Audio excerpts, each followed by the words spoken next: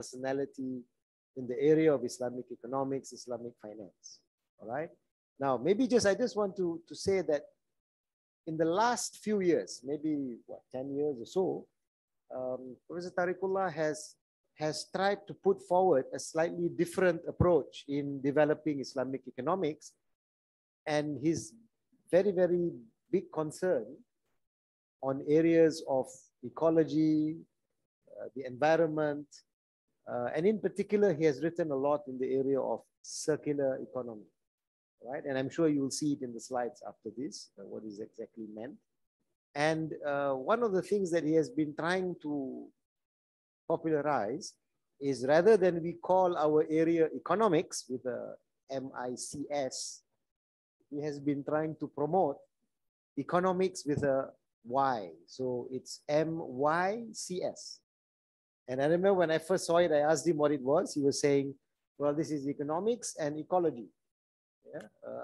Because you cannot talk about economics, you cannot talk about Islamic economics without being concerned about that bigger area, which is the environment, how we treat the planet, and so on. I think this is a very interesting approach that he has taken. And I think we're going to be in for a very interesting session. You have a very long slide.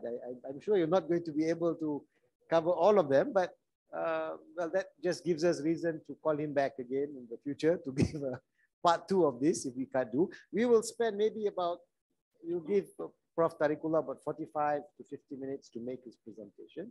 And then hopefully we can open up for about half an hour or a little bit more for Q&A. Right, so let's try to keep to that timetable. So with that, I invite now Prof. Tariqullah. You are free to stand or sit or whatever makes you feel comfortable.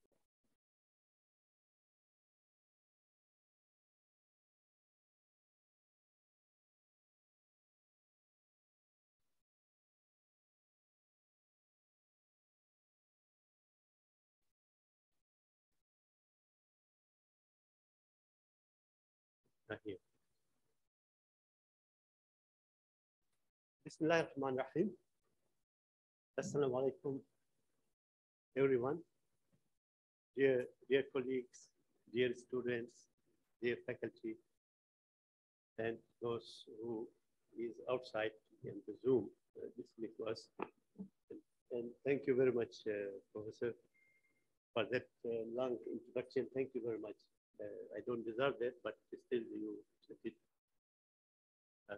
I am a long-term visitor of IIUM. This is what we were talking to Professor Aslam when we were coming through the corridors, and that was the beginning of this building, actually. So, IIUM is, of course, very dear to me, and we used to come here to do a lot of activities, definitely, when I was in IRTI. And one of the things which Professor Aslam mentioned is the conferences. You know, we used to organize a lot of conferences, and the money is, of course, the most important thing. So once, when we put up the call, not once, it actually happened more than once, for the call for papers, 50% was from the IIUM. So that was a big difficulty to be, you know, selective and inclusive of all. But so that's the good thing, which the impact of the IIUM is very much obvious from that particular thing, which I know very well. So all of us, if we have studied economics, we know that economics is the study of human behavior. And I want to discuss with you how the human behavior has destroyed everything and what we can do to repair it and to overcome the destruction and to leave something better behind us, which is the basic message of Islamic economics and finance to start with.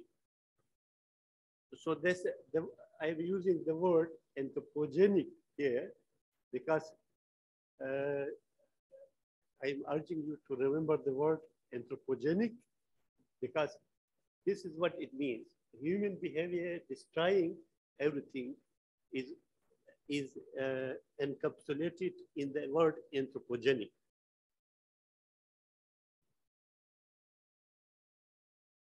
So I will give you the conclusion of my presentation. And after that, in 3 minutes, 4 minutes, if somebody wants to go, you are free to go.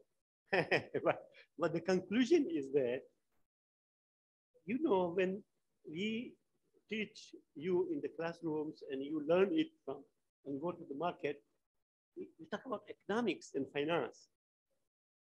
We don't talk about society. We don't talk about environment and the ecological environment. We don't talk about spirituality and the connection with nature. So that's why my discussion is we cannot have a good economy without a society which is having well-being.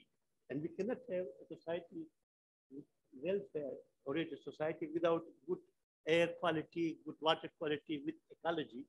And you cannot have good air quality, good ecology without having a spiritual connection with the natural world. So that's, in economics, this type of picture doesn't exist. That's why we have the human behavior damaging everything. Damaging the environment means damaging everything. Damaging the society means damaging everything.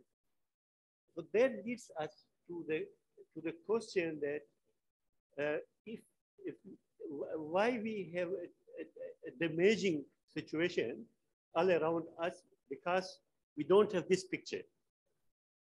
So the picture by itself is overcoming that damage, because everything is interdependent. So that's the first conclusion of my discussion with you today. The second and more important conclusion is that everybody talks about sustainable development, but nobody will give you a picture specific what does sustainable development mean, okay? So I put here, I map here two very important variables. One of you already know the Human Development Index, HDI. How much we have overcome poverty, how much education, how much employment opportunities. This is very famous. There is a lot of statistics, a lot of study about it, which is human development, representation of development in a composite way. On the other hand, which we don't talk about is the ecological footprint of this human development. So I map it here for you. There is ecological footprint and there is human development. So we know there is only one word. This is one word. We don't have more than one word. The developing countries, the developed countries are putting them together, are operating at more than 5 Earths. What that means is that if all the people, the 8 billion people in the world will live like an individual in the developed countries is living, we need 6 Earths. 1 Earth is not enough. So to make it sustainable, we have to shrink it into the 1 Earth. So what does that mean is that within the 1 Earth capacity, we have to have the human development. And probably that's what the Madani concept would look like. If you study it in more detail, that's what the Madani concept will look like. In the capacity of 1 Earth, we have to have high human development index. So that's the target of if that's my lecture. So if somebody wants to go, you can go. Okay, so let me explain what I am saying. So the anthropogenic, it means that negative and degenerative implications, which are the externalities of human activities and actions on the biological regenerative capacity of Earth and the biosphere. This is what anthropogenic is defined by the United Nations agency. So if we look into our source of wisdom, the Quran, you know, this verse from Surah Al-Rum is exactly defining the anthropogenic in that sense. Bima kasabat aidi an-nas. The destruction is being done by the hand of the people. So this is what anthropogenic actually means.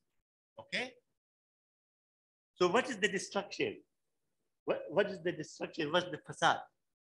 Here's the picture of the facade. This is the world's regenerative capacity, annual regenerative capacity of the world. The green is the annual regenerative capacity of the world. And the red means it is being depleted at a very fast rate. And what is alarming is it started only recently. You can see it is 1971, it is appearing, and then it's going on very fast. For the year 2023, this is for the GCC countries. Okay? And this is for Malaysia. Malaysia looks to you very green and everything is beautiful, fantastic, but the degeneration of the Earth's regenerative capacity is like that. So what is the consequence of this? The consequence of this is that the industrial living, after the industrial age, the temperatures are increasing. And by year 2100, the temperatures will rise to 3.9 C, taking the basis as the pre-industrial age. So what does that mean? Here, this picture is very serious. So in the Maqasid, we talk about future generations, the continuity of human being. So this is the intergenerational transmission of the negative externalities, which I call. So what is happening here is that the color, of course, it shows how much is the temperature increasing. Okay, so if you look at the picture, you can get the presentation because maybe you are not able to look at it and see it there. This thing is happening by our generation. 1940, it has started increasing the temperature. And then our children and our grandchildren are going to suffer. So we are, you and me, and we are the only generation who is responsible for this, not our fathers, not our grandfathers, not our great scholars. So to expect that our great scholars should have addressed this issue, it doesn't make scientific sense. So we are responsible. So we have to understand it. Okay? So what it means is that my grandson, who was born last year, when he becomes 70, he will face 4-degree temperature. Right now, the temperature is 1.1 degree. And we can already see the difficulty which it is causing for the world. So for the future generations, it's going to be disaster if the temperatures are allowed to move on as they are. So we have to do something.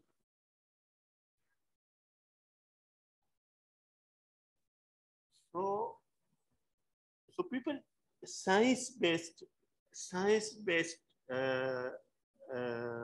policies, they really recognize what's the challenge.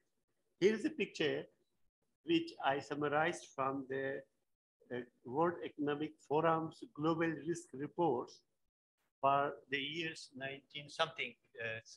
2007 up till 2020, 2022.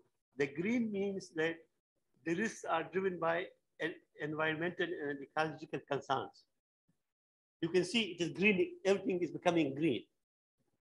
The blue means economic risks. So it doesn't mean that the economic risks have disappeared.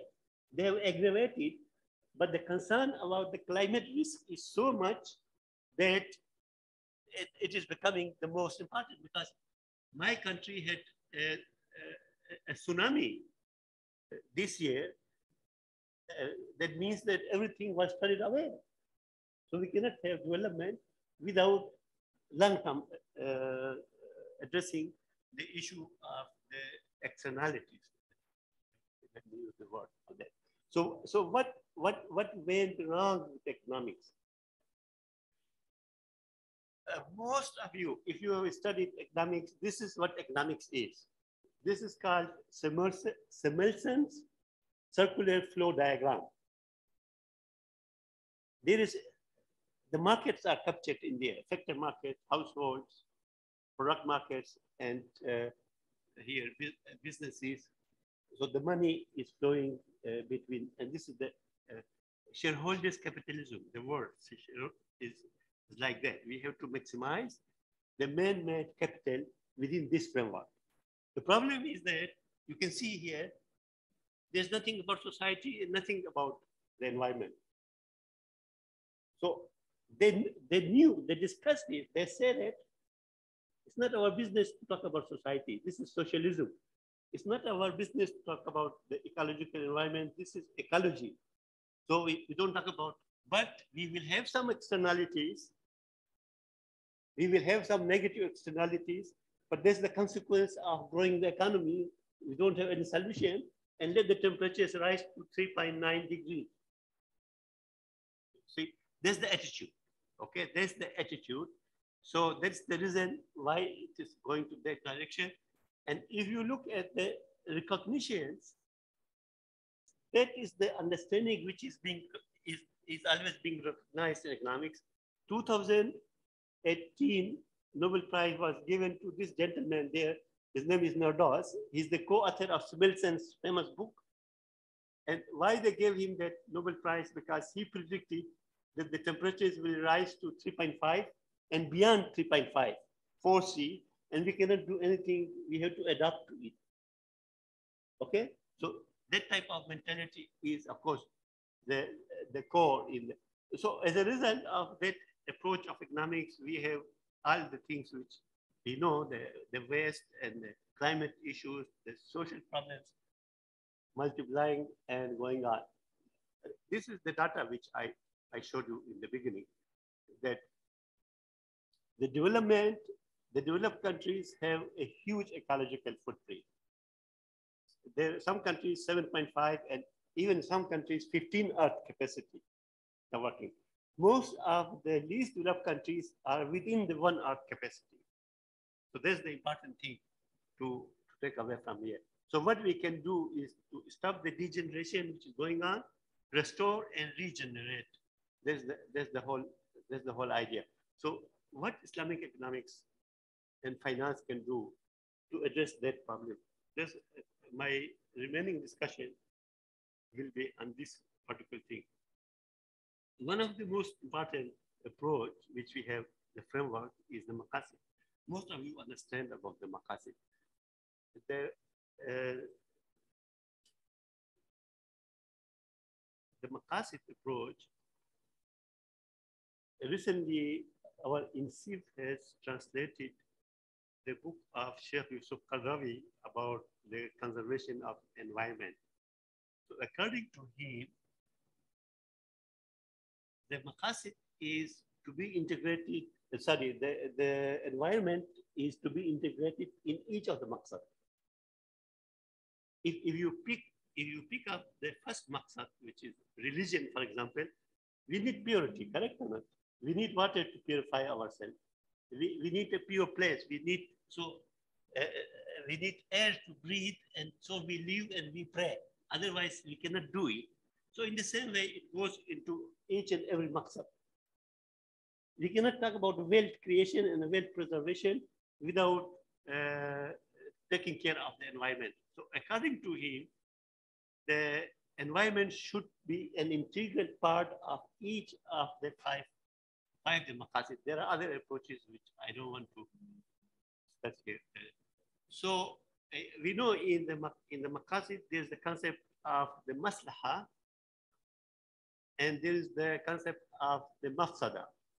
The masalih are the positive externalities, masalih ama, we would say the positive externalities, and mafasid ama will be the negative externalities. So if we put a little bit into balancing the equation, of course, whatever we do, there are positive externalities will benefit others also. But same time, there are negative externalities. And if the negative externalities exceed the positive externalities, this is the degenerative, which I showed to you. And if the positive externalities and the negative externalities are matching each other out, this is the sustainable development idea comes from that particular thing. And when the positive externalities exceed the negative externalities, this is regenerative. We are having a system which I mentioned to you, within the 1 Earth capacity, there is no limit on human development, but within the 1 Earth capacity. So that's the idea here.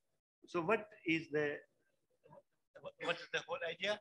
Maximize and preserve positive externalities, the masala, and minimize and prevent the negative externalities. This is the maqsad will be like that.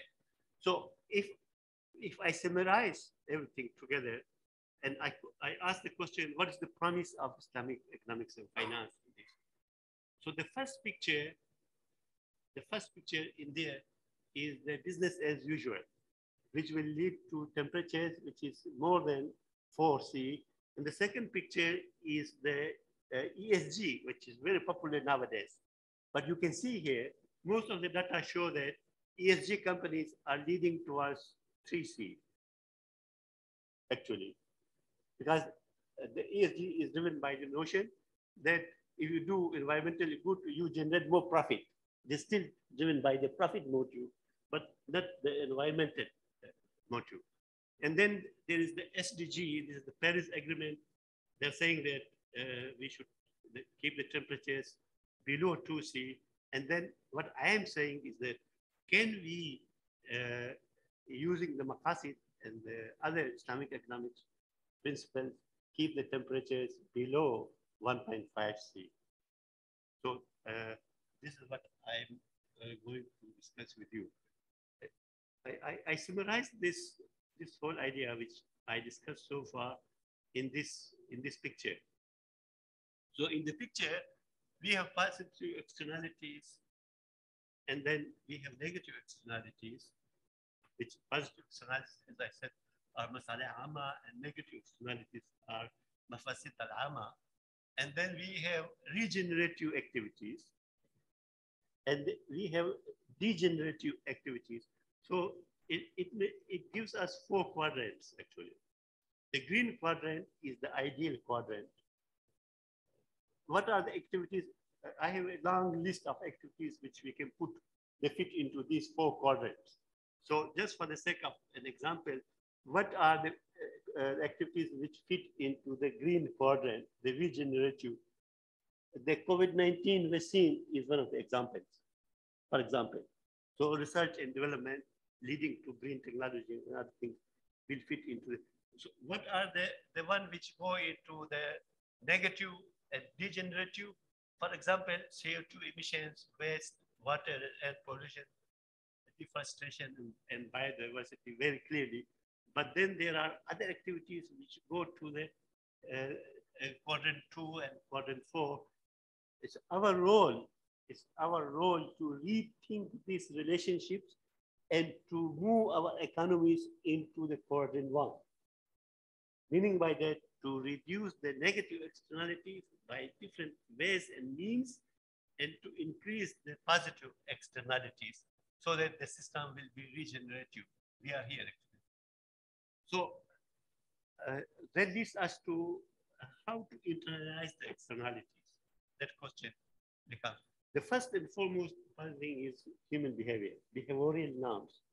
And you know, in Islamic economics and finance, we have those beautiful behavioral norms. Some of them I listed here.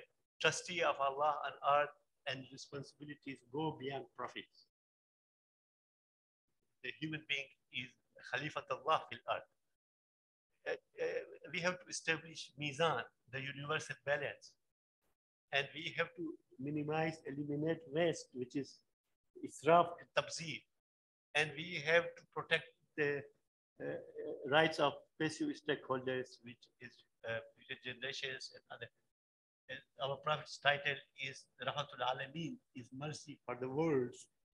not only for human beings, not only for Muslims. It's much more inclusive and much more plural. Avoids riba and ghara, of course, promotes masalah and prevents mafasid, is alamin and salih, follows the middle path, the wasatiyah.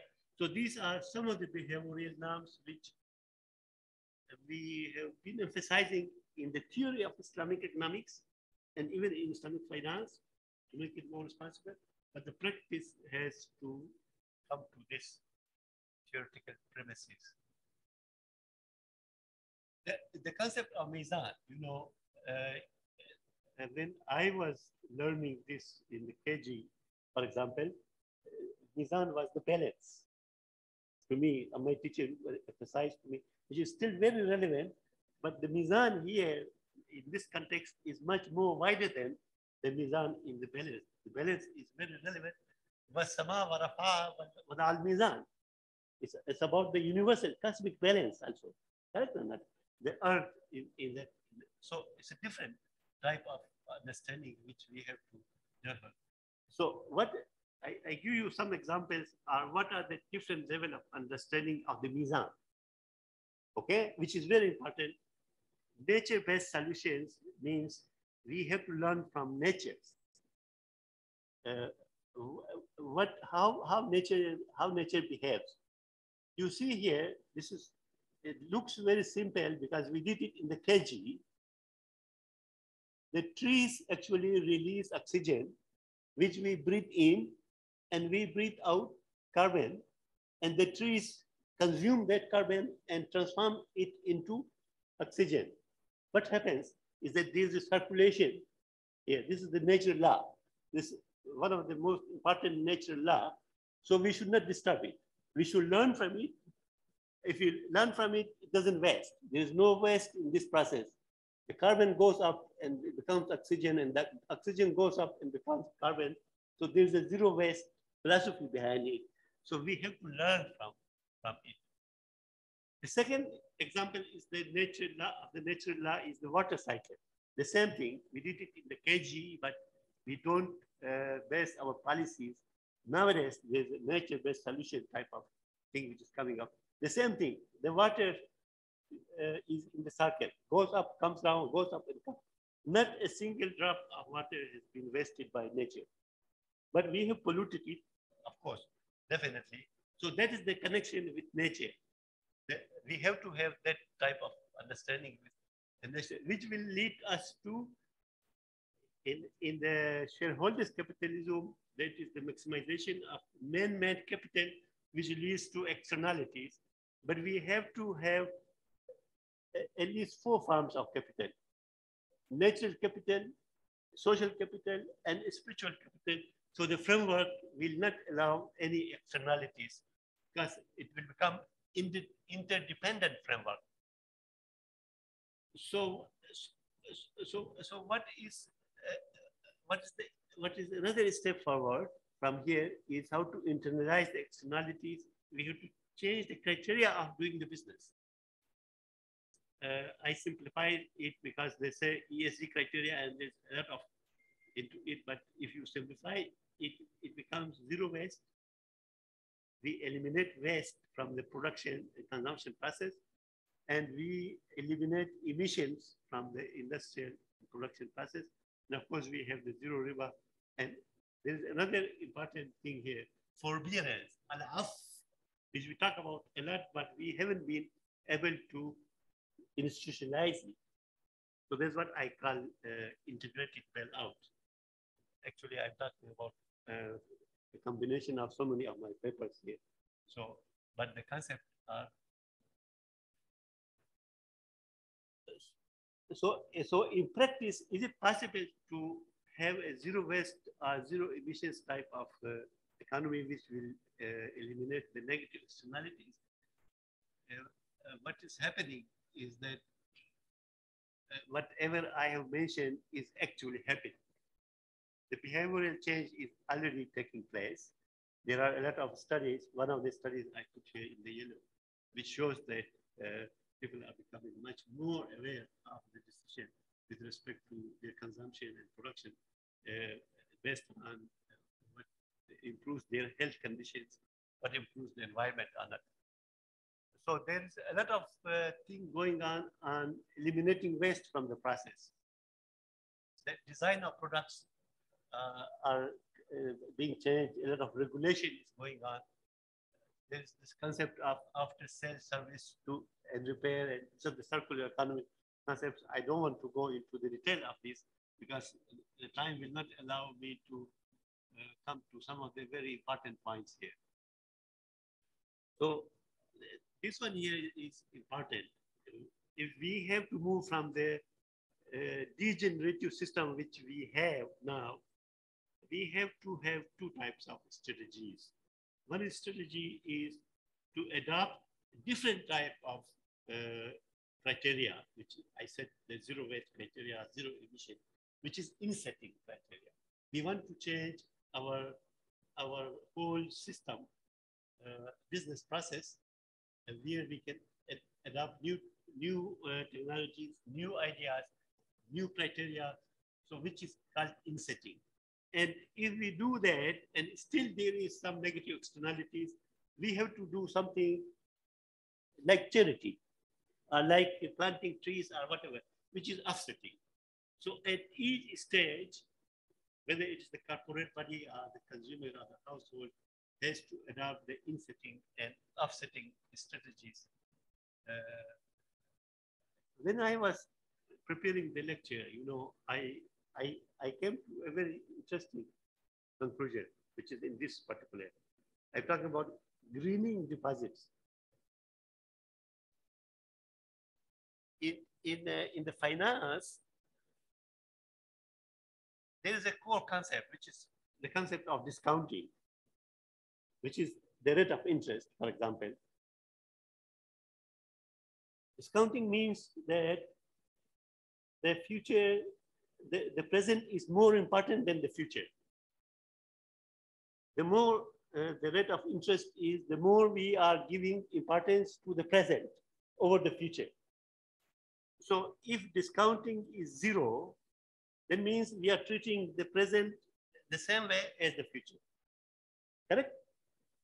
So low discounting will make the future more equally important with the present, and high discounting will make the present more important as compared to the future, which is the interest connection in the deterioration of the ecological, the degradation, which I said.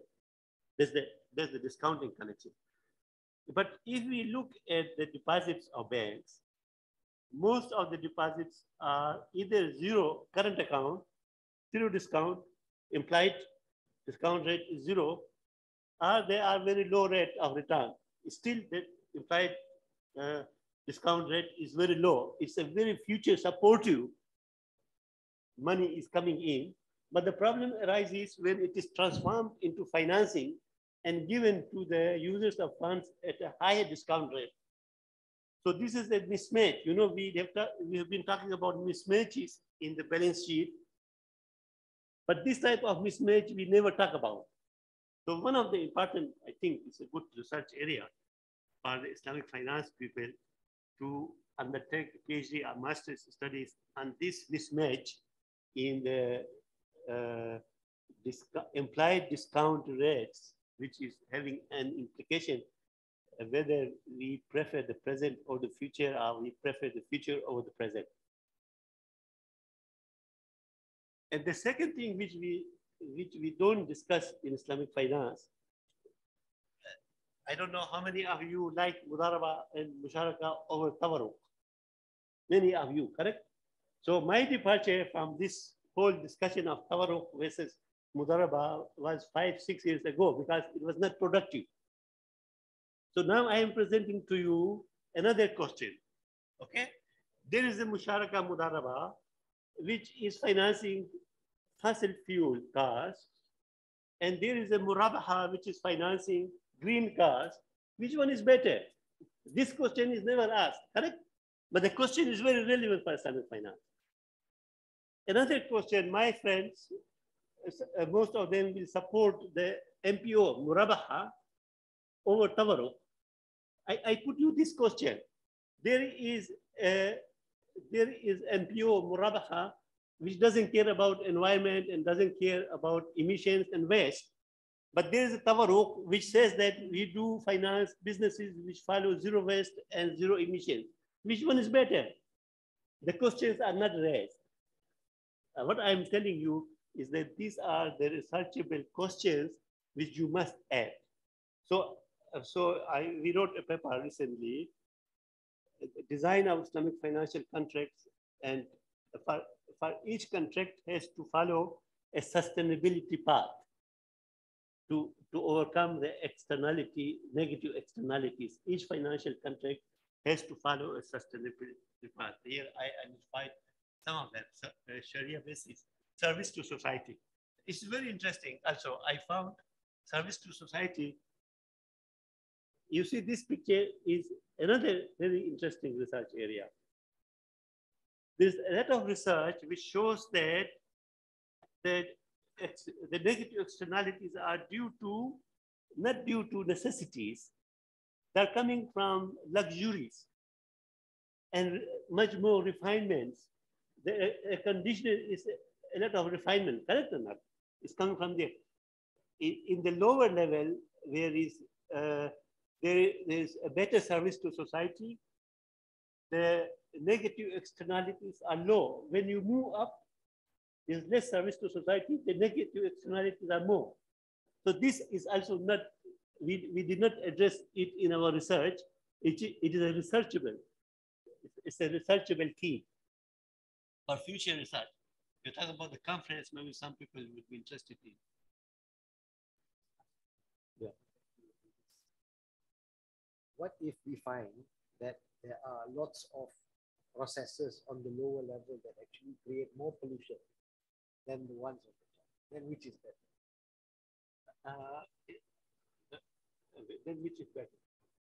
You were talking about those. Yeah, no, right. So these are the researchable questions. So these are the. But the current research, which is empirical, is an empirical research which shows that most of the emissions are coming from the private jets, for example. Yeah.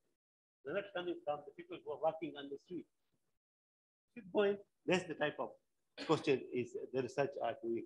So this type of research is also an original idea of doing, and the basic needs, which are actually SDG 1, SDG 2, SDG 3, SDG 4.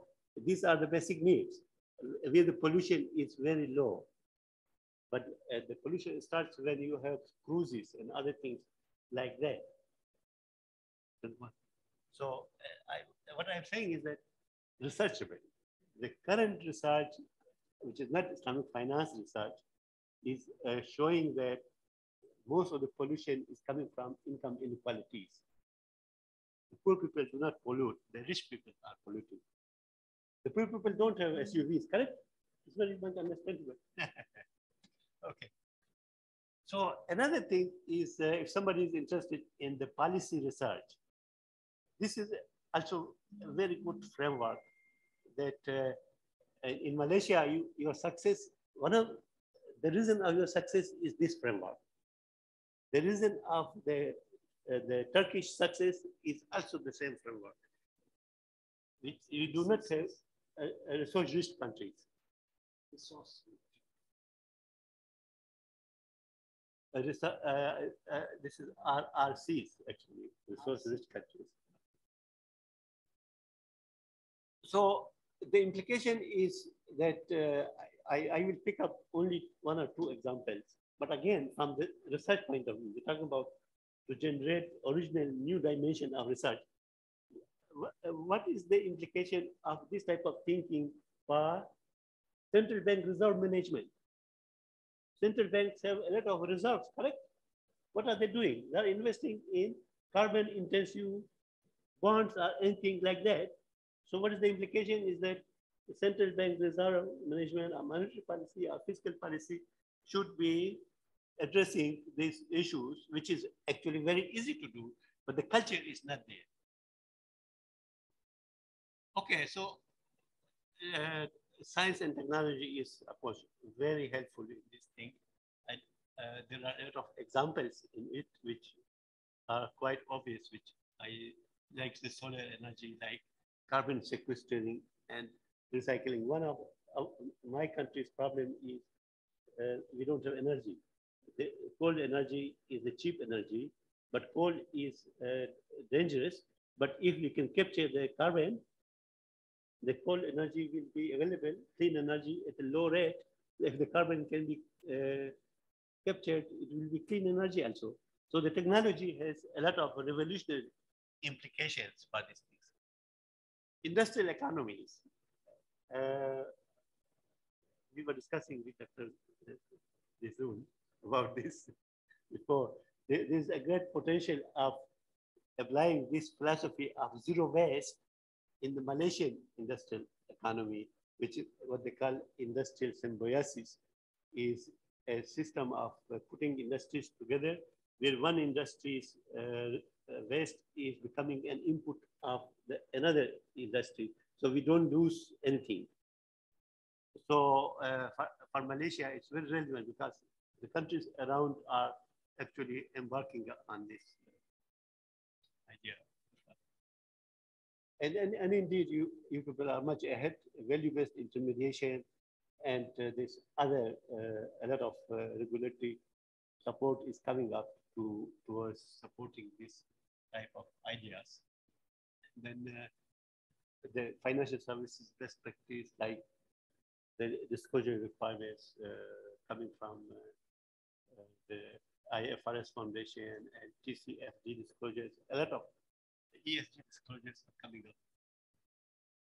So what are the opportunities for us, for Islamic economics, the maqasid-driven Islamic economics, the VBI-driven Islamic economics, this concept of zero waste and zero emissions, zero riba, which is the idea of the circular practices, is much more relevant.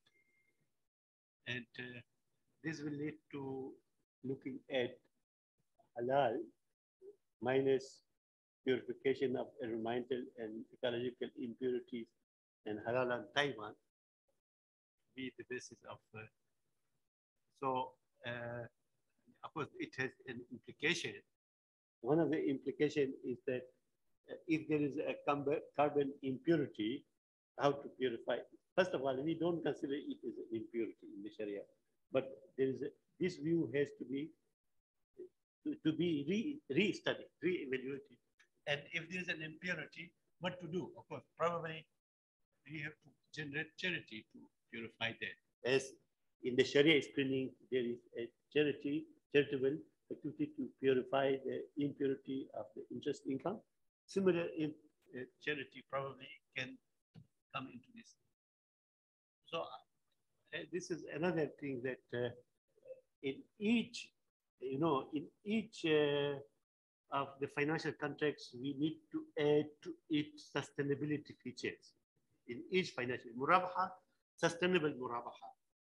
The old murabaha and sustainable murabaha are two different contracts.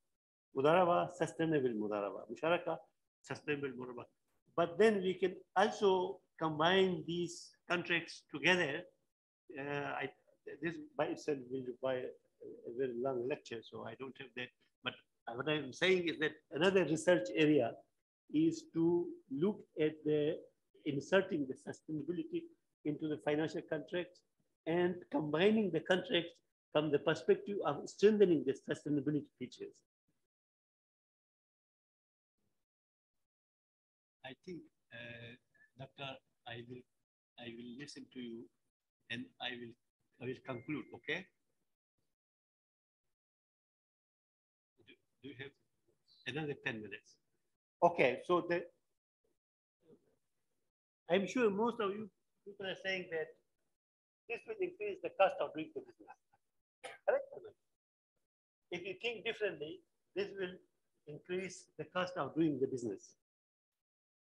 So first of all, we have to think about it in a serious way.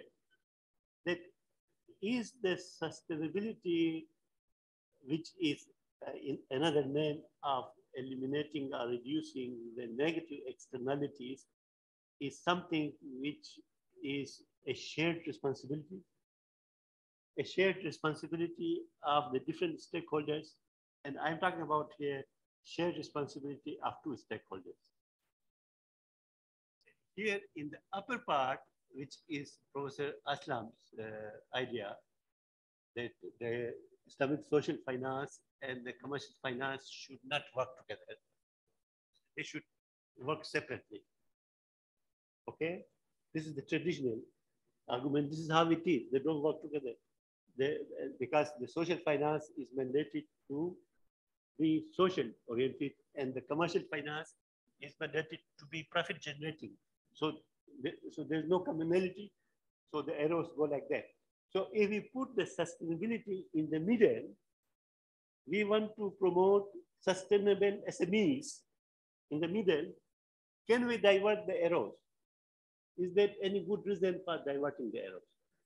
So what I'm saying is that the banks should not only look to be as banks, commercial banks, they should also, this is what the VBI actually has this idea that the banks should try to generate empowerment initiatives with the help of other stakeholders. Okay? So this is already there. It's not something not there, but it's not being done by the banks. And in the same way, if you're saying the Awqaf should not do it, let's say about the Bill Gates Foundation or any other philanthropic institution, they already do a lot of philanthropy. So if they can divert it to the sustainability, the shared idea, which is SDG 17, they call it, then they will create a lot of leverage. And it will also potentially lead to reducing the cost of doing the business. Because the philanthropy can subsidize, the governments cannot subsidize because a huge subsidy is required, but the philanthropies and the other charitable organizations potentially can subsidize the cost of financing for the SMEs. If you look at the Begnagara current budget, they introduced 8 or 9 different initiatives to support SMEs. Some of them are something related to this type of an idea, that the stakeholders can come together and the sustainable SMEs can be supported in a way that their cost of financing or cost of doing the business can be somehow a little bit subsidized with some percentage subsidization is possible. So that's what I'm saying is that universities, our universities, why don't you start programs like sustainability management? Why to continue only with this MA economics or BA economics? Why not to have a BA in sustainability management? For example, it's a huge departure. That type of, in your curriculum also, that the one which you are doing, these issues are extremely relevant, but it's not addressed. They're not addressing these issues. If we don't address these issues, this is the picture which I showed you. It's our responsibility, whether we are teachers, professors, or whoever we are, it's our responsibility. And there is a lot of value in doing it. So these considerations are relevant for so many other reasons also, which is there's something which we know as climate finance. Professor, this is another theme in the conference. Some people should write about climate finance, Islamic climate finance. One of the, there are so many ideas in the Islamic climate finance. One of the ideas is being presented by the Western countries. That, for example, Pakistan has to pay $4 billion US every year as interest service payment on the previous debts. So the idea is that, okay, don't pay this 4 billion, you use this for sustainability projects in your own country. They call it debt reduction swapped with environmental projects. Yeah, the ones who are, they're saying that, okay, don't pay to us this 4 billion, you use it to generate sustainability capacity in your economy. This is a researchable. These are the areas of research. which we are not doing, we should do. So this is what I say here. And the other thing is that always the integrated approach is much better than an unintegrated approach. There is a lot of commonality between the original Islamic economics and finance aspiration and the ethical finance and all these things. There's a lot of commonality there. So we have to have an integrated approach instead of saying that, of course, our system is excellent, but this integrated approach is much more powerful. And another research area is environmental hisba. I think in the Kulia, somebody was doing research on hisba sometime. So this idea of environmental hisba is a very important research area which we haven't been able to do it. We should really do. Yeah, okay. How many people know the golden there? This is called the astrolabe of the 19th century Islamic world. I don't know how they were using it. They were using it to study the stars in the universe. Correct? The second picture here is the first picture taken outside space of the Earth. So that second picture, in my understanding, has facilitated by the astrolabe, because that's where the continuity of the human effort is coming. And the second picture is the first time realization given to humankind that your beautiful Earth is a small thing out in the hostile universe. You have to do something for it. The green, which I showed you, the preoccupation, is generated by that. And this was taken by the Apollo mission, which was 1969 or something like that. First time it was taken. So look here, what I'm saying is that negative NPV, but very high positive net future value. The Apollo mission is not based on net present value, correct or not?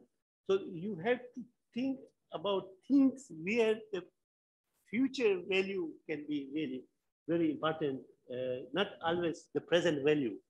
That type of thinking is looking ahead.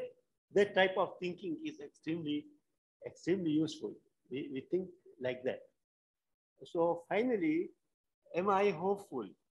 I am very hopeful for so many reasons. One of the reasons is that Islamic norms of behavior we are reassured by scientific studies that unless we change our behaviors in this particular pattern, we are not going to have a good impact. So our values are already here. It's so beautiful, actually. It's so beautiful. We understand whatever I said it in a number of examples, we understand it in a better way than any other community. But the problem is that we are driven by the approach, the system. The second thing is that the Maqasid framework is really robust framework. And the third thing is the restorative and regenerative business models are already becoming very popular. So it's not something which is new. We have passed that experimental stage. Number 4, green disruptive technologies are coming in a very supportive way. And number 5, value-based finance and regulation is coming up. So I am very actually hopeful that we have Islamic economics and finance. If we change our approach, we have a lot to offer, and we can contribute extremely positively to this agenda. Okay? Thank you. But I'm in SIF, but the ideas are mine, not in. Jazakallah khair. Thank you very much, Prof. Tariqullah. I think, your presentation today, I mean, and you managed to go through all the 60 odd slides, although some, and these slides are available for the audience. Yeah? So we'll make this available for those who are interested to take a closer look at all of them. This is really an agenda, if I can put it that way. What has been presented in this lecture today really something that for those of us who were reading the works of pioneers in the late 70s and early 80s, they were talking about many of the things, the values and the norms, that ideal that we wanted to achieve. And at that point in time, for many reasons, which could also be a research of somebody, we did not follow through, for a variety of reasons. And the model that we used was the model that I think is explained as the Tijari, Siyasi, and Ijtimai, the three separate and never meeting sectors of the Islamic economy, right? And banks, Tijari only, right? And yet, as we see today, people are now talking about the fact that the Tijari sector should also be concerned about well-being of people. Should be talking about, in this case, the future generations and so on. So the environment has changed after 40 plus years that makes it possible for us now to actually revisit some of our ideas that we had in the past, utilize the developments that have been going on in the last 2 decades, and move Islamic economics, Islamic finance in a direction that it should have gone 20, 30, 40 years ago. Right? So it gives us an opportunity. And I think I share Prof. Tariqullah's optimism that now is the time actually that would enable us to present Islamic economics in a way that we did not do or could not do 30, 35 years ago. And maybe just as a last point before we open up for Q&A, I like this idea about curriculum modification. How do we bring in elements of what has been discussed today into our curriculum? And in our project, and I think I may have mentioned it to you, the Kuliah is talking about Vision 2077, 16th century Hijrah challenges. And one of the things that we envisage for Islamic economics, Islamic finance, is that there is a need for education to play a role.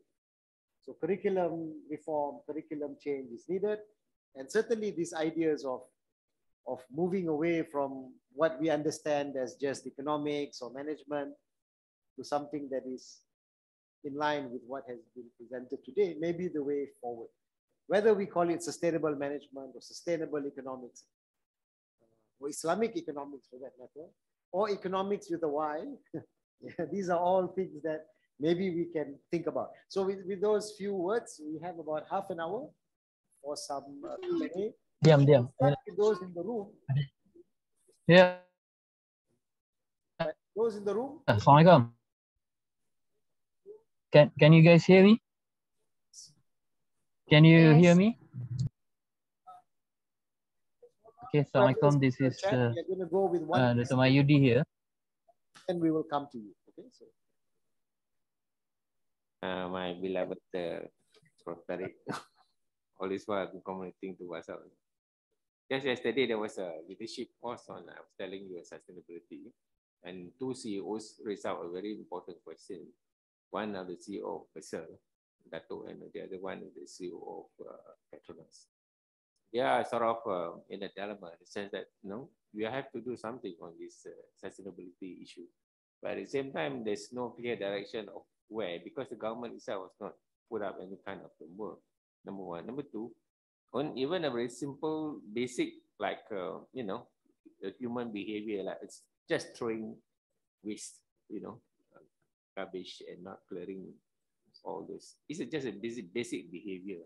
So we have a big gap, you know, between human behavior, societal needs, and also corporate. So in this context, how are you going to address sustainability? Okay.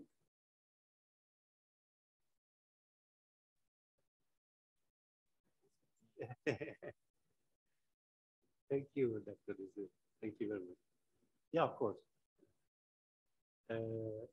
One thing I think we can do is that we force our young researchers to do it a different way.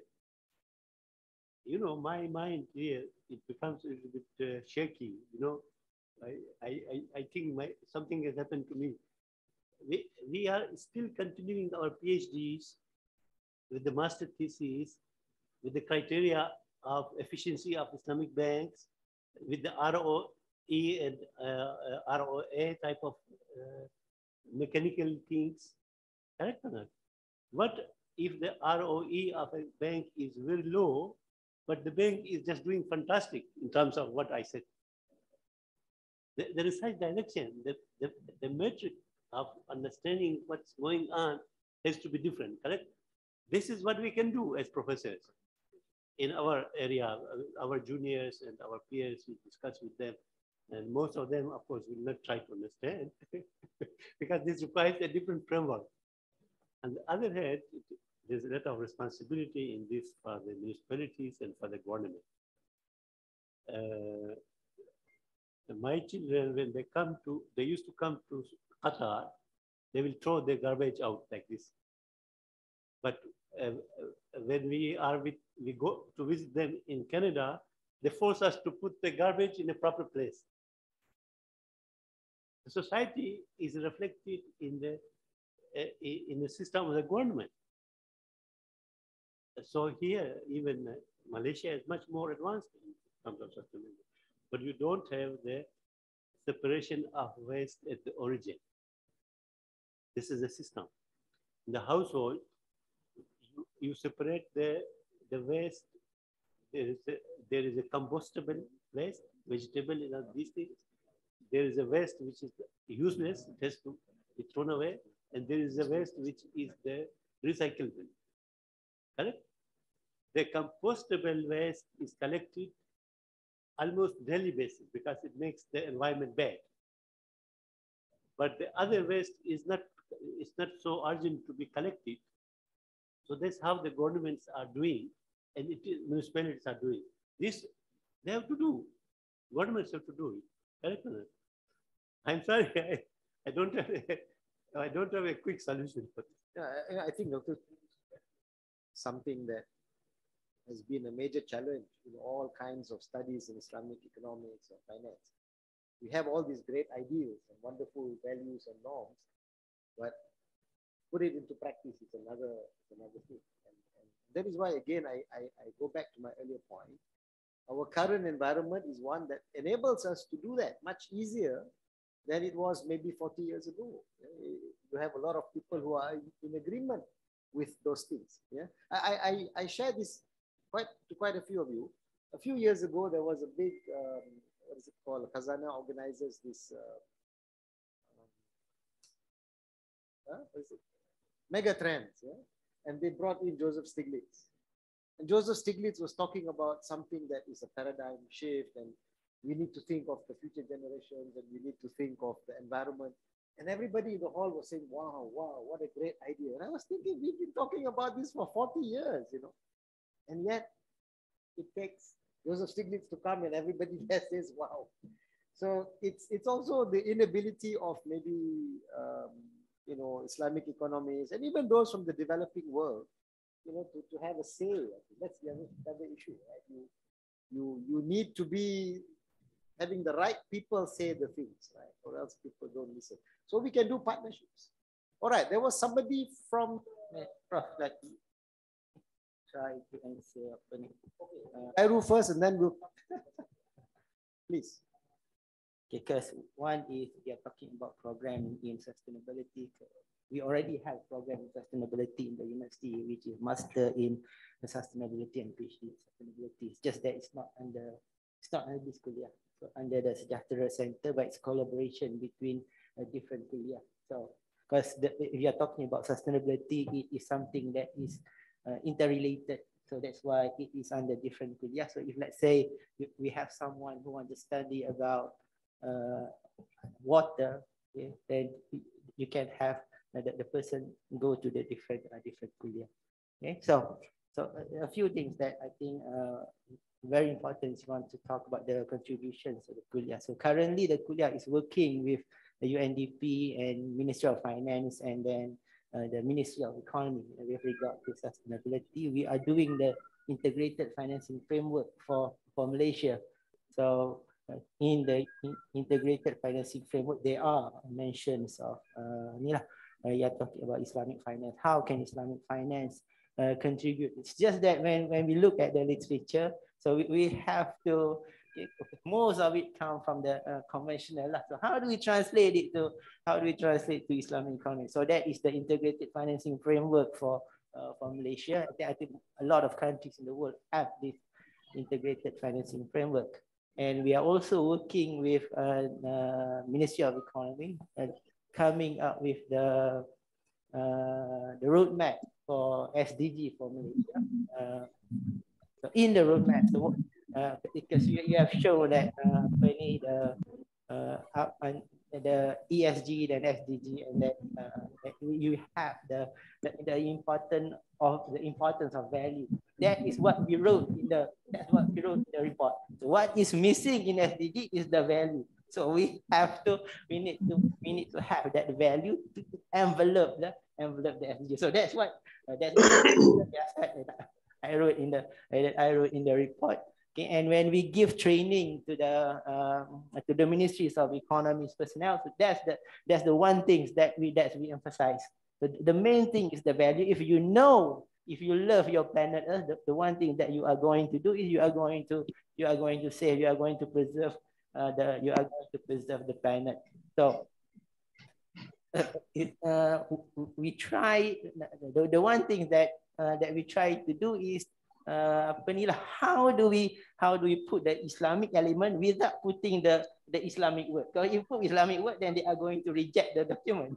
So that's what instead of putting the word maqasid, then we are putting the word values and something that is something that's related to that. So when I look at your models that you put in the WhatsApp, so we have it already in the roadmap for Malaysia.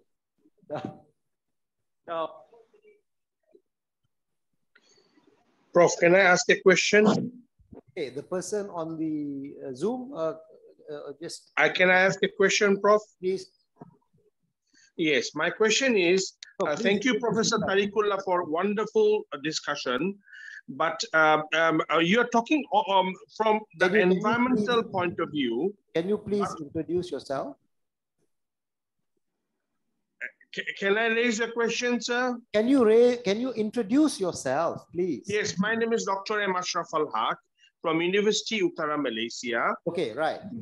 Yes, my question is, this is very important, as Professor Tariqullah has mentioned about environmental concerns. But as we know, in the current climate, beyond sustainability, politics is also an issue. Social factors also an issue. So those factors also has to be come into the picture in addition to anthropogenic or this environmental concerns. Thank you. Okay, so if I understand correctly, doing this is going to require not only academics, but it has social impacts, it has political impacts. So how do we tackle that?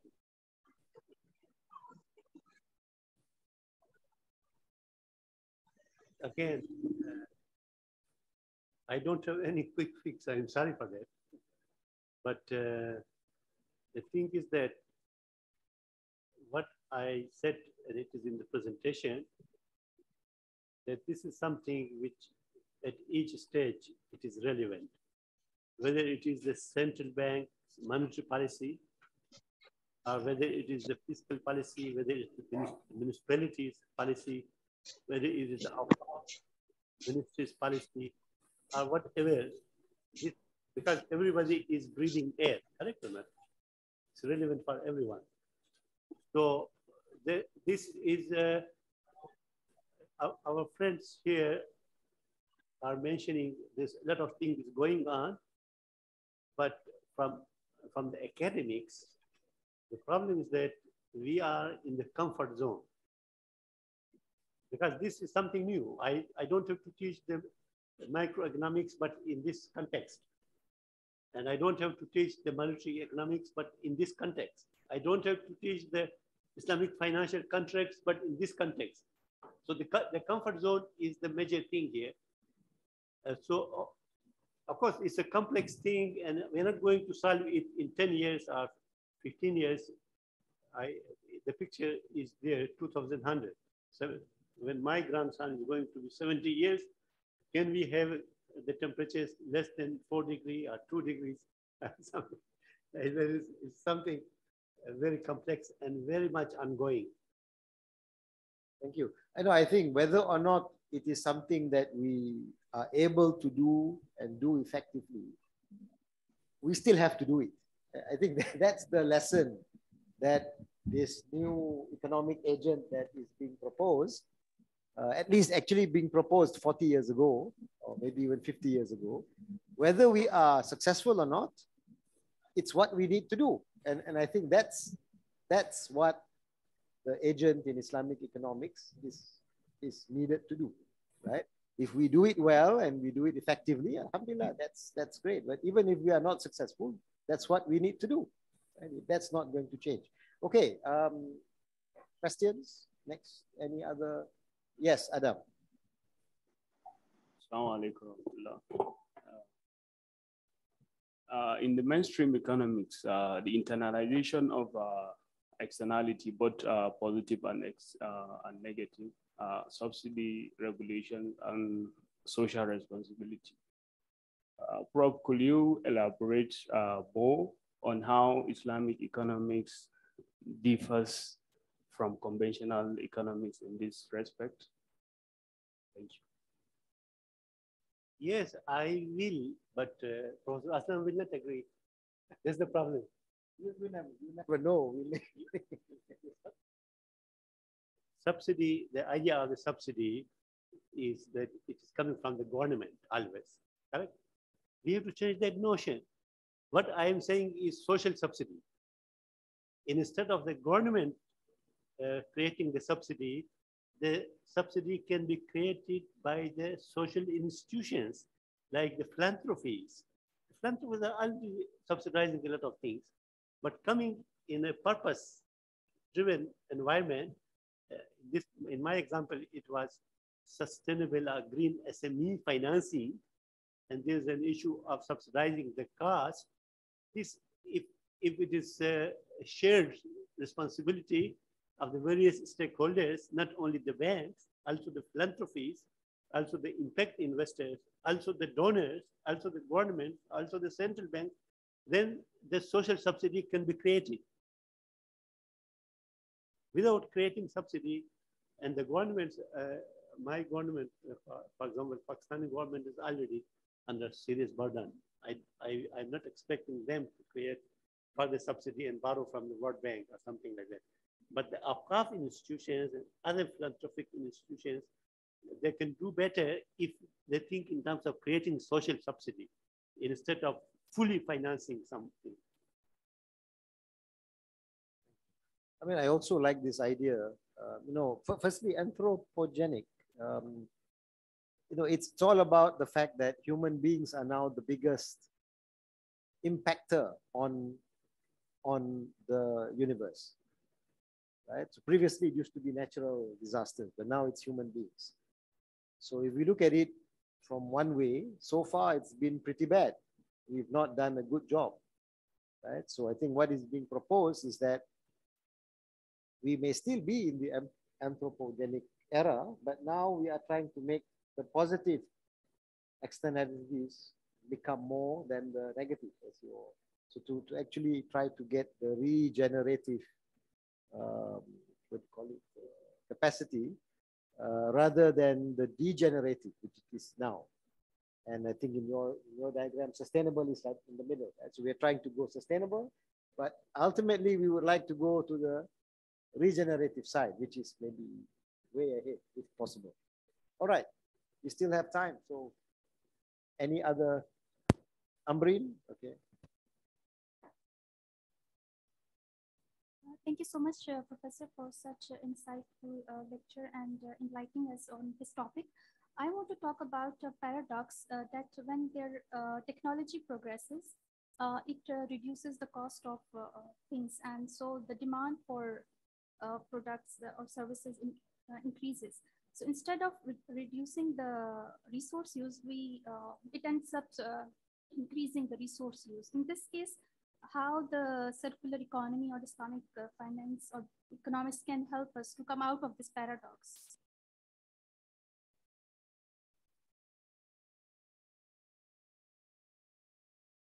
So when the technology progresses, so the cost of production of, for example, vehicles like or any other appliances maybe reduces, and people demand more of those things to make the life comfortable, of course. So as a result, the resource use increases in energy or like consumption. So this is a kind of a paradox. So like we are not regenerative capacity is low, but resource use increases. So in that case, it's a paradoxical thing. How can we come out of this? Yeah, I think Brain is right about that. This is the reason why we have this disaster, because when the technology improves, the cost of the production reduces, and then the mass production takes place. But the issue here is that that paradox is related to the non-renewable resources. When we are able to extract a lot of natural resources by drilling, and the drilling technology has become very efficient, we can drill maybe 1,000 feet down or 1,000 meters down, but still that resource is what we call as non-renewable, is exhaustible resource. And this is what economics is always thinking about, the exhaustible resources. And in the, there is what is it called, Hoteling. The Hoteling paper, a very famous paper, which is the basis of the whole thing, is economics of exhaustible resources. And in his model, society will always be in a better shape if the natural resources are converted into the man-made resources and put into the bank as a bank account. And that creates the type of discounting paradox which I was mentioning. But on the other hand, if the technology improves in the renewable energy, renewable resources, then that's what actually is the thing, the regenerative thing. It will regenerate because this is renewable. There's no limit to solar power, correct or not? The only externality in there is that probably the batteries will create a problem, which in my diagram, I have put them in one of the quadrants, but that issue has to be challenged. Other than that, it only reduces the cost, which is the regenerative nature of it. Okay. I mean, it's definitely this query by Ambreen. It's something that has to be, I think, thought about further, because sometimes trying to create a better life for the 8 billion population means increasing their quality of life. And that would also have impact on how much resources you're using. So you're actually going to have to see how that affects total, use of resources and how that will have impact in the environment as well. Okay, we still have about 5. Assalamualaikum warahmatullahi wabarakatuh. My name is Omar, currently doing my PhD in this kuliah, economics, in Islamic economics and economics. First of all, thank you to you, Prof, for coming to our university. I think I have met you several times before, including in USIF. And to actually, environment is not really my interest, but I think it's very important to be discussed what more during the climate change nowadays. So that's why I'm coming here. And I would like to ask you one question. You have experience living in Middle East, and also you also have taught several courses, if I'm not mistaken, in the Middle East universities, right? So many of the Muslim countries, they are endowed with non-renewable resource, which mainly petroleum, and it becomes their main source of economic growth and also economic portion of their economic structure, including Malaysia, and I think what more in the Middle East. And right now, some of them seems that do not want to react too much in order to support the sustainable, especially trying to reduce the portion of making products out of the petroleum, because the petroleum is non-renewable and causes to some of the environmental destruction, some like cases and something like that. So how do you respond to that? I mean, are they actually willing to move from non-renewable based kind of economics towards renewable based of economics like we have in manufacturing of electric car or whatsoever? I mean, what's your spirit and comment on that? Thank you. Yes, of course, that is a big challenge. And if you look at the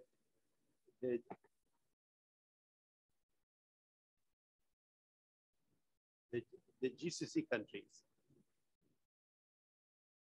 actually in my second slide, do you remember the second slide was about the transformation? And it was written there, GCC countries, but I deleted it because I don't want to be politically incorrect, okay?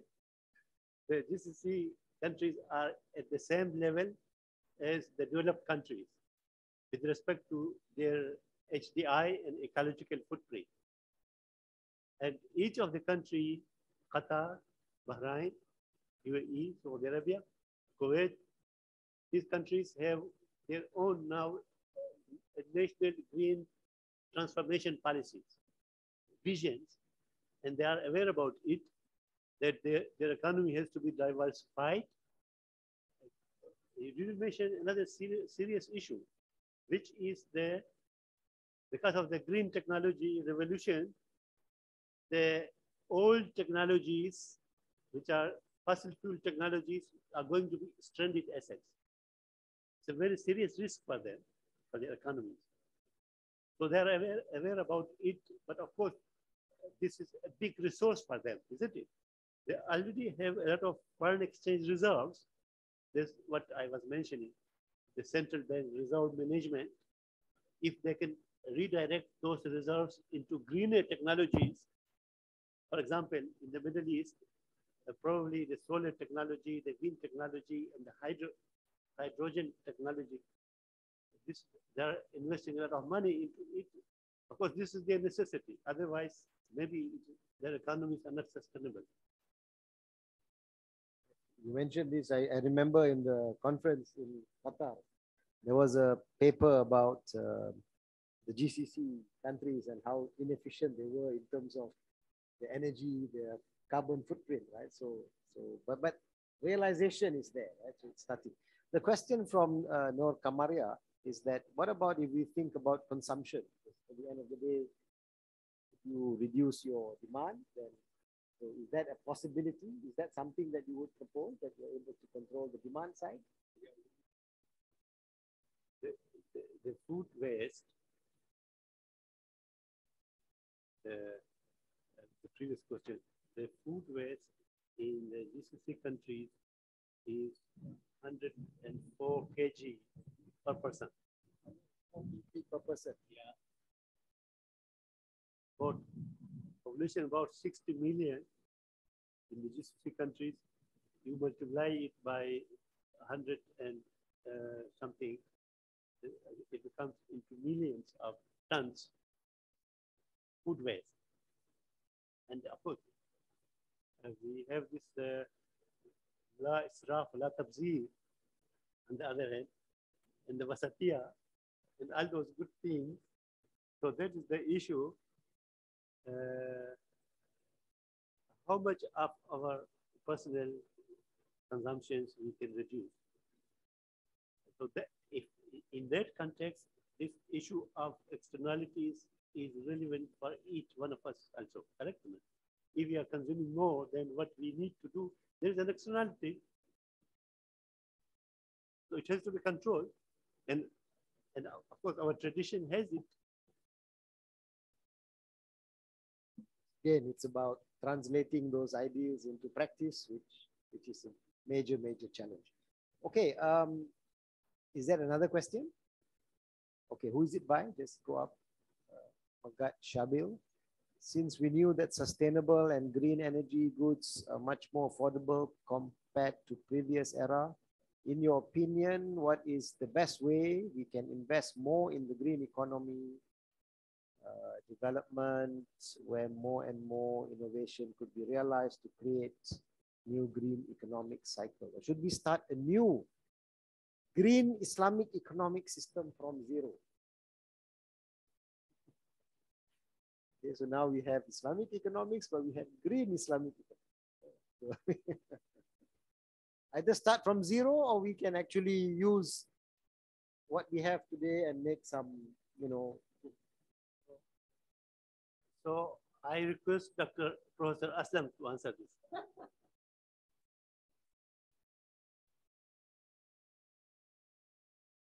I have one question. One of the things what EFG is trying to do is to internalize the externalities. We're trying to price the externalities. Okay, and currently we have some talking about true price.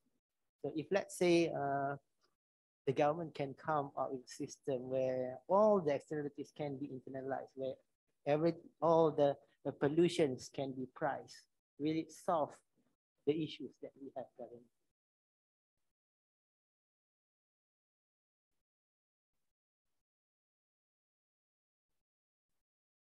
Should we say it is sustainable Islamic finance or green Islamic economy? If you are asking my opinion, I would say no. Because essentially, Islamic economics is by its nature is green. So we don't need to add another qualifier to it. And Islamic finance is in the same way is essentially sustainable. We don't need to add words to it, but what we need to do is to change the practice. Can we change the practice without changing the names? This is a major problem. Can we change the teaching of microeconomics without referring to the zero waste businesses? That's the problem, okay? So probably we need to give up the microeconomics totally and start another type of economics which is underlying that economics are these issues. What is the behavior of the farm in the context of what I was mentioning is that the economics is the study of the behavior of an individual and which has led to this situation. So if we put green, what will happen? Nothing will happen to it. But we have to change the practices. So that can be, the question is that, can we do that without changing the name? How effective it will be? See, this is what your conference is now, is in the same dilemma, that we don't want to put so many new words into it. It's already there, but the practice is not actually coming to the reality. So at least at the level of the research, we have to discuss these different concepts. Like, for example, green Islamic economics, green Islamic economics, sustainable Islamic economics. What is the difference? Why are these relevant? Could be, why not? Conceptually, they are good to do to understand it like that. Well, Kamaria gives the answer. Islam is a green deal. So by default, if we follow Islamic approach, it is green. So we don't need to have green in front of Islamic. That's what I understand. But as mentioned, it's not easy because unfortunately the current position taken and the current dominant position is sometimes not where we want to go. How we move to the direction we want to go, that's the challenge. Do we start from zero? I'm not in favor of starting from zero. I don't think there is any reason why we need to start from zero. It's about how we utilize what we have and how to improve, and having the right maybe strategies and priorities in doing that. I think that to me is a preferable way. It's the way of the Quran, it's the way of the Prophet, it's the way of Islamic civilization. So it should be our way, not to dump everything out for the last 2 years. All right, I think we've come to the Riyasat. Okay, this may probably be the last question.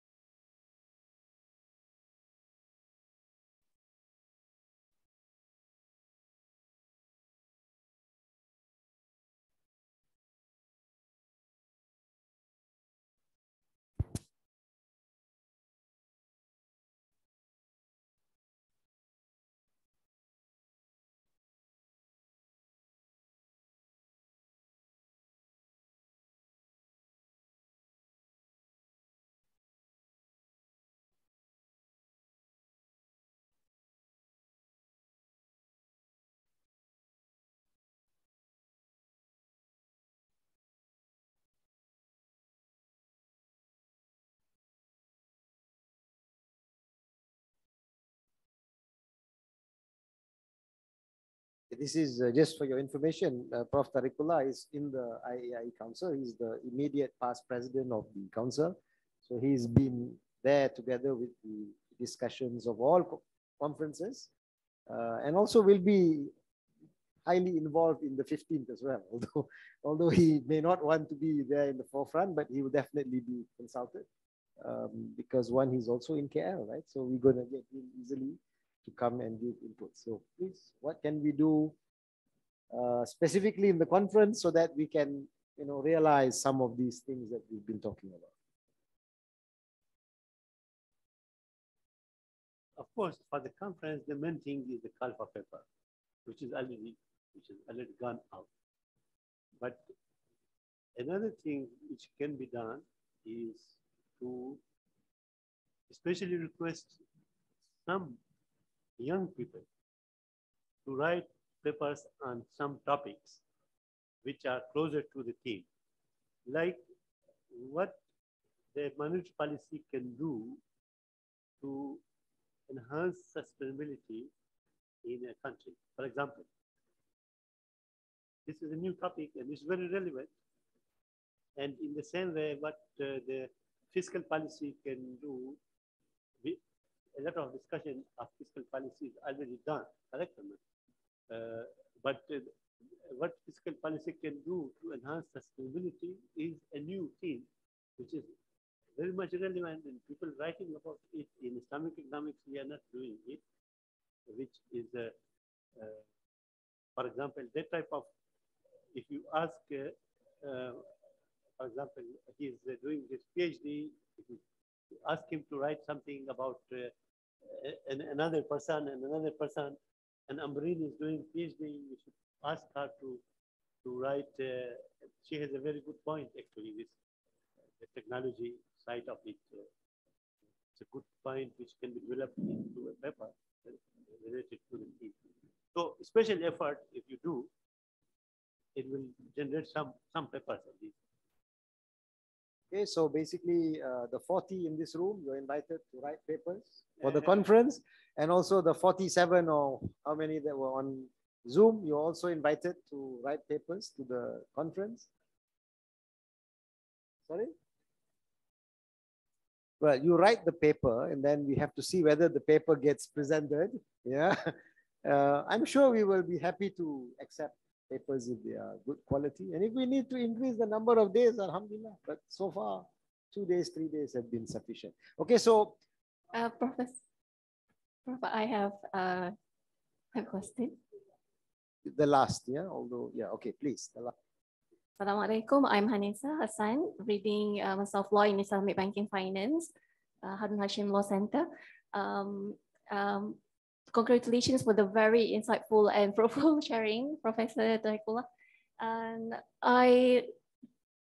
this talk remind me to the commentaries made by Datuk Sri Anwar Ibrahim while he presenting annual budget, that I quote, despite the grand achievement, the Islamic finance sector has still not reached its full potential based on values to fulfill contemporary economic and social needs. Today's Islamic finance ecosystem has yet to match the idealism of Islamic finance vanguard, such as Professor Dr. Muhammad Najitullah Siddiqui, who emphasized the concept of justice and morality in accordance to Maqasid al-Sharia. He, for example, said more than anything else, Islamic banking and finance, a subculture of Islamic economics, has been a quest for justice and morality into the ordinary business of life. So, mashallah, it's very fruitful sharing for us as a cream of society to regain our consciousness and boost our motivations to do more in research. And my question is how to build a cooperation between the legal fraternity and also from the economic people here, and then also for the banking, those who are in the banking sector, because as we learn, banking is confined and defined. Bank is just functions as financial intermediary. So there must be a policy to be governed and to be and it must be corporations. Yeah. So my question is how to mold such a good cooperative works together between the sectors in achieving. How do we get the Islamic bankers to listen to the economists?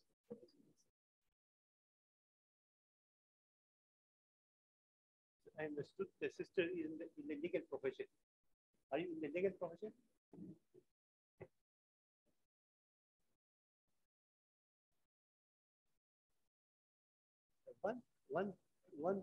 One practical cooperation is extremely needed, in my view, is related to the restructuring of the financial contract. I mentioned about the comparison between a Tawarruk contract, which is structured, designed to finance a sustainable SME, and another contract which is not addressing the sustainability issue. Which one is better? The one which is addressing the sustainability issue is the better one. So that means that we have to restructure the contract. We have to restructure all the contracts to incorporate in them sustainability issue. So this is the level of cooperation, because the structuring is a legal issue, and cooperation with economists, but the economists will not understand. I'm very sorry for that. That's the problem. They will say that this is doesn't make sense, because they are having a paradigm which is filled with those old ideas. Do you agree with that? I personally don't agree, but there are some economists like that. Okay, thank you very much. You know, your question also raises in my, what I remember in the early days of Islamic banks. There were also cases where many people were unhappy that Islamic banks were more exploitative than conventional banks, right?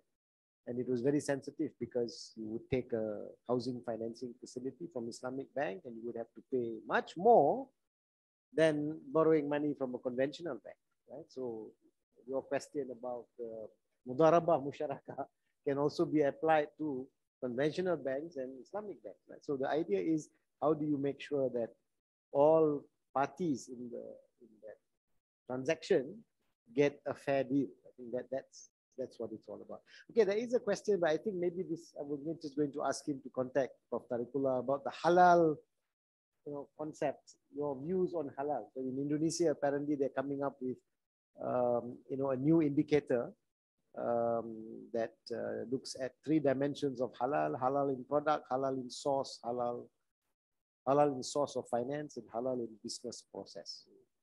Wanting your inputs on this? Maybe just a quick. I will avoid to comment on that because I'm not a Sharia scholar. So please, forgive me in this discussion of halal, what type of things is going on. It's very difficult for me. I would just maybe ask, the brother or sister, I'm not sure who's the one who's asking, but maybe you can contact, oh, I see, Brother Ali Sakti, who was with us. I think now he's with Bank Indonesia.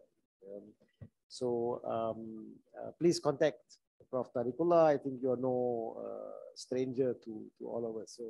So with that, I think we've come to the end of the session. We've had, I think, a very interesting presentation and discussion on the various issues raised. Once again, I'd like to thank Prof. Tariqullah for agreeing to come and share with us his ideas. As I said, it's really an agenda that he's presenting, something that we may all think about, how we are going to translate the teachings that we have and put it into practice to make not only a better system for Muslims and Muslim countries, but for humanity. I think this is what Islamic economics, right from the beginning, was putting forward. It was a solution for man as a whole. So this is the challenge, I think, that Prof. Tariqullah is presenting to all of us in this view of thinking of the environment, talking about climate change and making it part and parcel of what we want to develop. So with that, once again, thank you, Prof. Tariqullah, and I hand it back to the moderator. Assalamu alaikum wa rahmatullah. All right. Thank you very much to Professor Dr. Tariqullah and also to Professor Dr. Aslam Hanif. Let us give a round of applause to both our discussants today. A very wonderful, insightful discussion between both of them. And I would like to thank every one of you in Ibn Taymiyyah conference room and also in the Zoom meeting, because all of you are so participative, asking questions and also asking responses from us. And what I could wrap up from this discussion is that it is about perspective.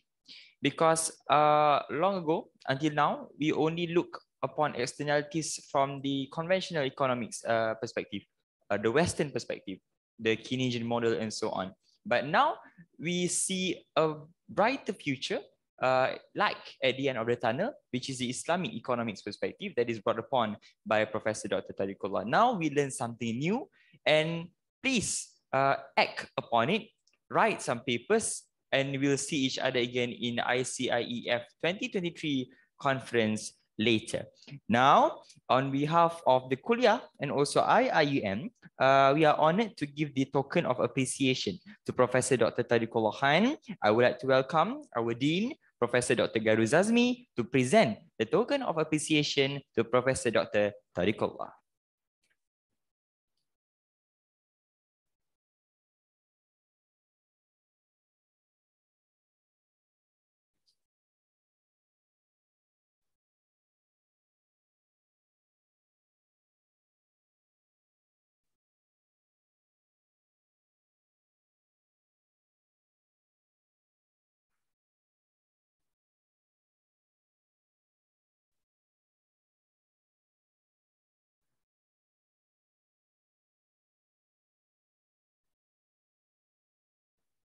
All right, once again, a round of applause to our professor.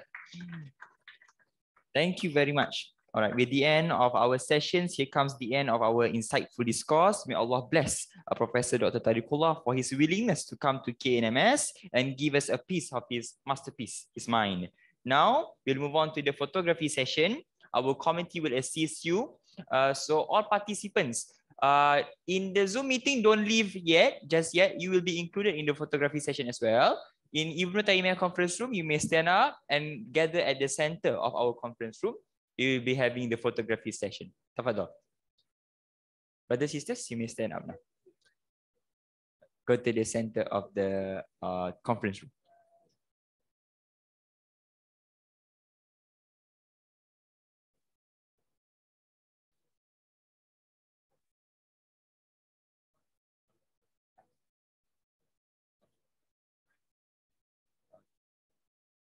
Or we still have some 20% or 10%, or is it in Zoom meeting? 22%. All the attendees in the Zoom meeting, academicians, professors, lecturers, students, please open up your camera if you could. I could see Mr. Yusuf Ismail is opening up his camera already. Assalamualaikum, sir. All right. The others, we really hope that you could open up your camera if you could.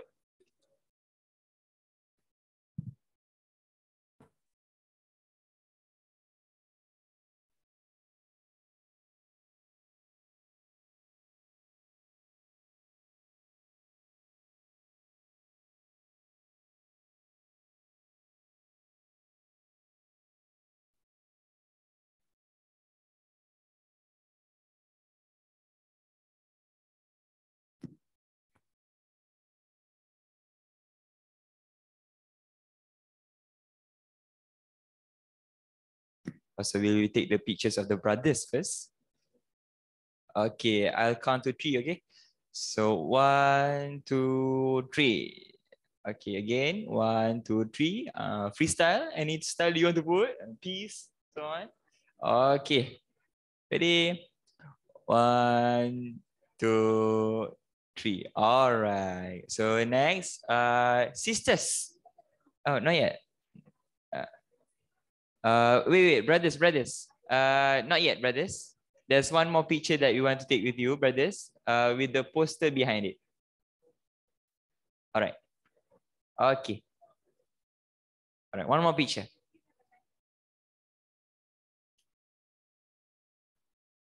Okay, ready?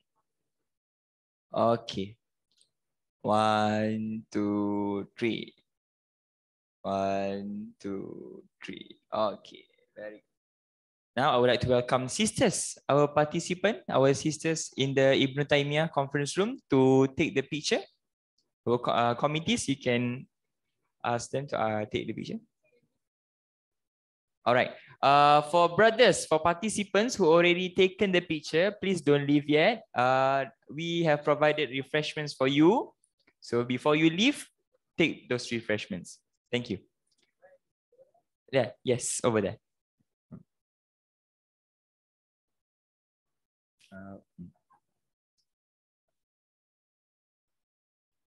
Okay. All sisters are included.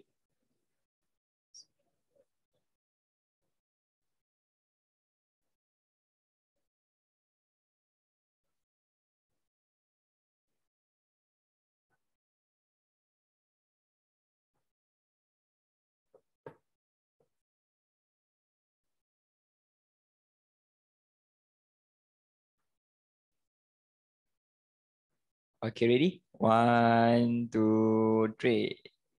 1, 2, 3. Freestyle. 1, 2, 3. Okay, very good. Okay, please, there's one more. Prof, there's one more. The organizing committee, please go back. The boys and girls, please go back, organize, including yourself, MC. Go there, take the photo. MC and organizing committee, Aliani, where are you? Aliani and others, Nazif, you are doing a good job. Yes. Organizing committee, please stay there.